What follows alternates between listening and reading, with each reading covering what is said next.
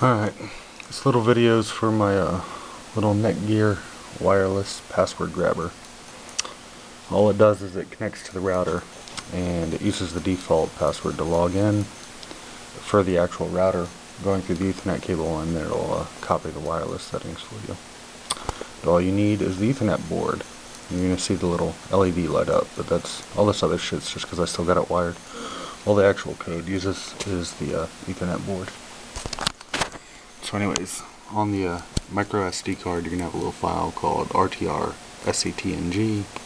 Just going to save where the wireless settings will be saved. You can see right now it's blank. Let's go ahead and pull you out. Pull out the little piece here.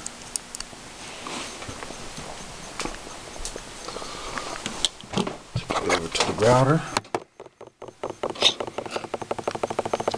Plug in the Ethernet cable. Give it some power. Let it do its thing for a second. Usually takes it about 20 seconds, I think. But if you're watching it and not just plugging it in, you can look at the little TXRX lights for them to shut off and they quit blinking. In this case, because the LED is still hooked up, it'll go red when it's done. Like that. So unplug it.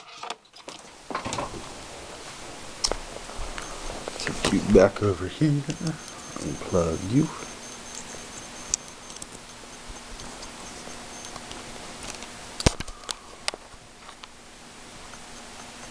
Close that window. Folder to view files. We open up the RTR settings. And there we see everything like SSID and the little password. And that's it. And source code will be underneath the video again. It's pretty simple, just request and write to an SD card.